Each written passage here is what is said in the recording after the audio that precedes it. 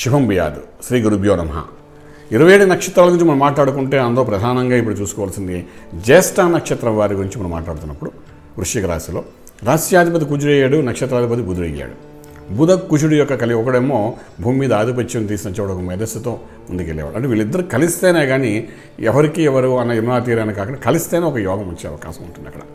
So వీళ్ళిద్దరు కలుస్తున్నప్పుడు మధ్యలో చిన్న కనెక్టివిటీ అనేది బలహీనపడుతుంది. మేధస్సు ఎక్కడో ఉంటుంది, భూస్వామి ఎక్కడో ఉంటాడు. అంటే ఇది ఏంటంటే తెలియని వాడి దగ్గర ఆస్తి ఉండదు, ఆస్తి ఉన్నవాడి దగ్గర తెలివితేటలు ఉండవు. చూడండి, జ్యేష్ఠ నక్షత్రం వాళ్ళకి ఏంటంటే మేధస్సు ఉండొచ్చు, కానీ వాళ్ళకి ఆ మేధస్సుని డెవలప్ చేయడం కానీ దానికి కావాల్సిన ఇన్ఫ్రాస్ట్రక్చర్ కానీ వాళ్ళ దగ్గర ఉండకపోవచ్చు. దానికోసం చాలా తప్పదు పడుతూ ఉంటారు. యోగం అంటే ఈ ధనం అన్నది ఎంత బలహీనపడుతుందో జ్యేష్ఠ నక్షత్రంలో చెప్తున్నమాట. యోగం ఉంటుంది, పేరు ఉంటుంది, ప్రతిష్ట ఉంటుంది, గౌరవం ఉంటుంది. ఇన్ఫ్రాస్ట్రక్చర్ చేసి డెవలప్ చేద్దామని చేయడానికి చాలా ఇబ్బంది పడిపోతుంటారు. వాడు అంటున్నది పెద్ద ప్లానింగ్ ఉంది, ఈ ప్లాన్ ప్రకారం ముందుకు వెళ్తే బ్యాంకులో నా ప్రాజెక్ట్ కానీ చూపిస్తే ఇంకో సక్సెస్ఫుల్గా నేను ఒక పెద్ద ఇండస్ట్రీ పెట్టచ్చు, లేదా పెద్ద ప్రజలకు ఉపయోగపడే పని చేయాలని అనుకుంటానంటాడు. కానీ ఆ ప్లాన్ని ఇంప్లిమెంట్ చేయడానికి కావాల్సిన ఇన్ఫ్రాస్ట్రక్చర్కి కావాల్సిన కుజబలం అంటూ ఉండదన్నమాట. అలా ఇబ్బంది పెట్టేస్తుంటాడు.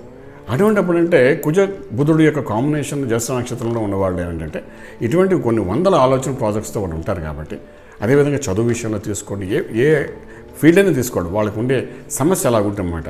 చూస్తే వీడు మహానుభావుడు, వీడికి ఏంటి ఏం తక్కువ అన్నట్టు ఉంటుంది.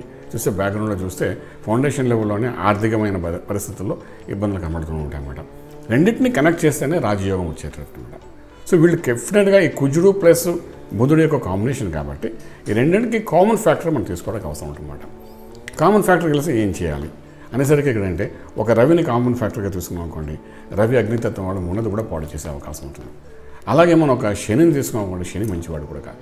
కామన్గా ఏం చేస్తారంటే ఇక్కడ రెండింటికి చంద్రుడి యొక్క ప్రభావాన్ని మనం ముందు తీసుకురావడానికి ప్రయత్నం చేయాలి. చంద్ర సంబంధమైన పనులు, చంద్ర సంబంధమైన యోగాల గురించి ఆలోచించుకోవాలన్నమాట. ఇక్కడ చంద్రుడు అంటే చండీ మంత్రము, చంద్రుడు అంటే చంద్ర సంబంధం అంటే ఇక్కడ చేసిన ప్రక్రియలన్నీ చంద్రగ్రహానికి సంబంధించిన కొన్ని ప్రక్రియలు, మంత్రాలు, సాధనలు చేయడానికి ప్రయత్నం చేయగలిగితే ఒక పెద్ద చిక్కుముడి ఉంటే అది బయటపడడానికి అవకాశం ఉంటుందన్నమాట. అంటే చంద్రుడు కుజుడితో కలిస్తే చంద్రమంగళ యోగం అవుతుంది. చంద్రుడు మనసు సంబంధించిన వాడు, మేధస్సు సంబంధించిన వాడికి మంచి స్నేహం ఉంటుంది కాబట్టి ఆ మనసు సంబంధించిన చంద్రుడు ఒక కొత్త ఆలోచనతో దాన్ని ముడిని విప్పడానికి ప్రయత్నం చేస్తాడు. కాబట్టి చంద్ర సంబంధమైన పనులు చేయడానికి ప్రయత్నం చేస్తూ మంత్ర సాధన చేయడానికి ప్రయత్నం చేయండి. అందులో భాగంగా చండీ మంత్రం కూడా చెప్తుంటాం మేము, చేయండి. ఆ సమస్యకి పరిష్కార మార్గం అనేది ఇమ్మీడియట్గా మీకు ఒక 11 రోజుల్లో కనబడే అవకాశం ఉంటుంది. కాబట్టి ఆ విధంగా కొంచెం ప్రయత్నం చేయండి. లాభం వస్తే మీరే యోగంలో ఉన్నట్టు. శుభం బియాదు.